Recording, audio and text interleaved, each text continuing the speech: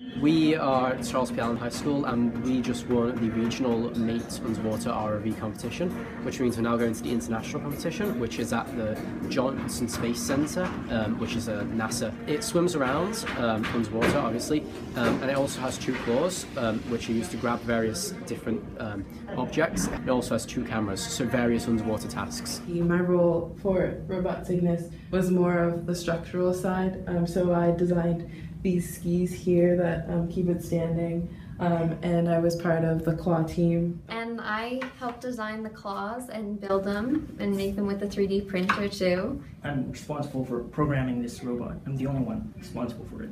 There's basically a computer program to control the motors. There are 6 motors here, and there are separate pieces of code that control signals to the motors to make them spin and then move the robot in either of 6 directions. This is the actual control station, so everything plugs in right here, and that sends all the actual electronic signals from the Xbox 360 controller back into the robot itself, which is then converted inside the robot to electronic pulses, which actually go to the motors themselves, which cause them to spin.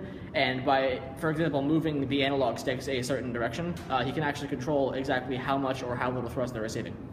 We've had access to software here that we can design anything we want, so the students are able to design it and print it, prototype it. If it failed, modify it, go again. Because that's some mind-boggling technology that you can just design something on an iPad or on a computer and watch it come to life on our 3D printers. I've never used any 3D printers or any programs like that before, so that was really cool. And never really used a drill in my entire life, so first for everything, I guess.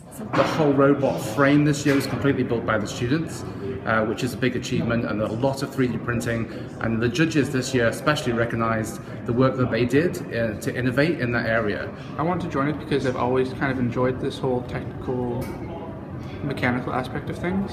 I wasn't much for sitting down and writing, for example. I'd always want to do things.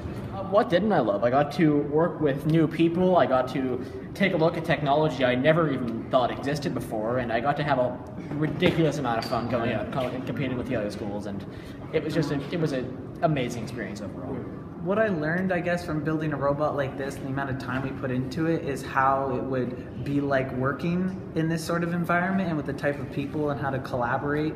And I guess it showed me a lot about what I want to do when I'm older, and I guess pushed me towards maybe doing engineering. I found that I was capable of a lot more than I thought I was. There's me and Morgan, we're the only 2 girls on the robotics team, and so to kind of represent for girls and to prove that we're capable of doing things just like the boys are, that was a really important part of it for me that I think I was excited to learn.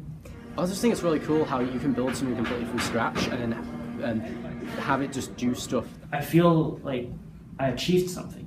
Winning the competition felt amazing. This is our 2nd year doing it, and we were just so happy to actually win.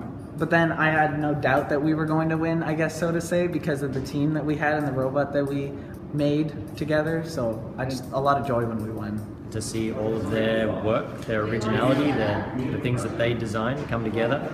It wouldn't have mattered whether they won or not. The things that I saw them learn to get to this point that I know they're going to take from this, plus build on for next year, phenomenal. You can't put a value on it, really. We're so excited to go to Texas and see the professional real-life applications of the things we're practicing here at our very own school.